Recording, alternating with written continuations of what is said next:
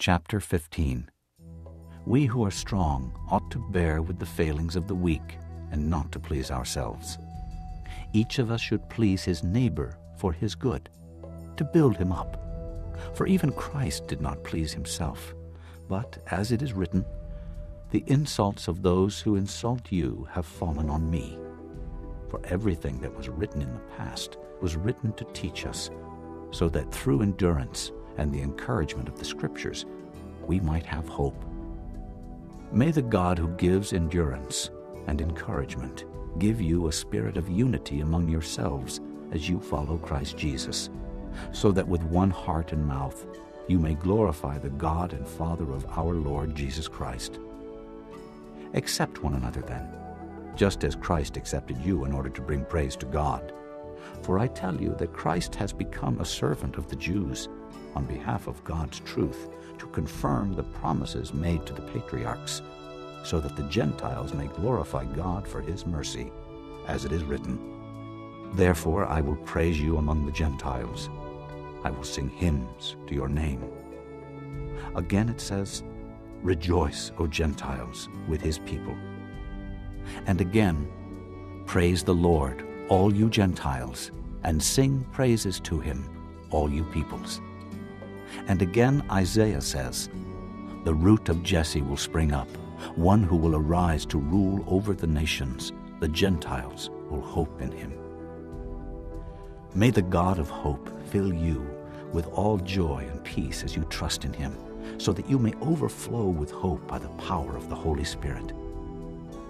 I myself am convinced, my brothers, that you yourselves are full of goodness, complete in knowledge, and competent to instruct one another.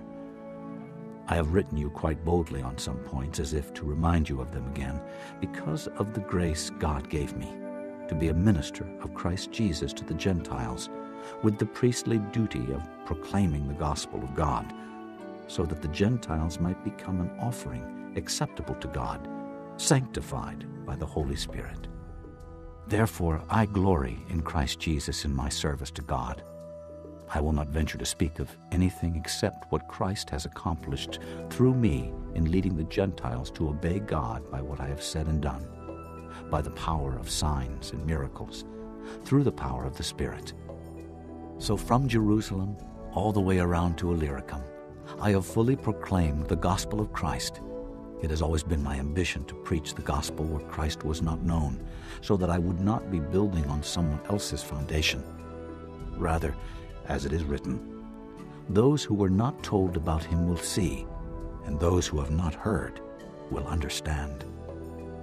This is why I have often been hindered from coming to you.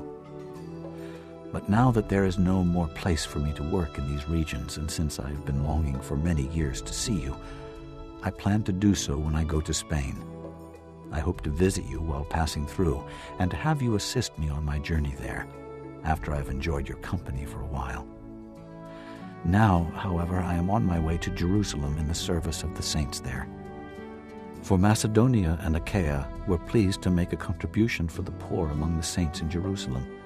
They were pleased to do it, and indeed they owe it to them. For if the Gentiles have shared in the Jews' spiritual blessings, they owe it to the Jews to share with them their material blessings. So after I've completed this task and have made sure that they have received this fruit, I will go to Spain and visit you on the way. I know that when I come to you, I will come in the full measure of the blessing of Christ. I urge you, brothers, by our Lord Jesus Christ and by the love of the Spirit, to join me in my struggle by praying to God for me. Pray that I may be rescued from the unbelievers in Judea, and that my service in Jerusalem may be acceptable to the saints there, so that by God's will I may come to you with joy, and together with you be refreshed. The God of peace be with you all. Amen.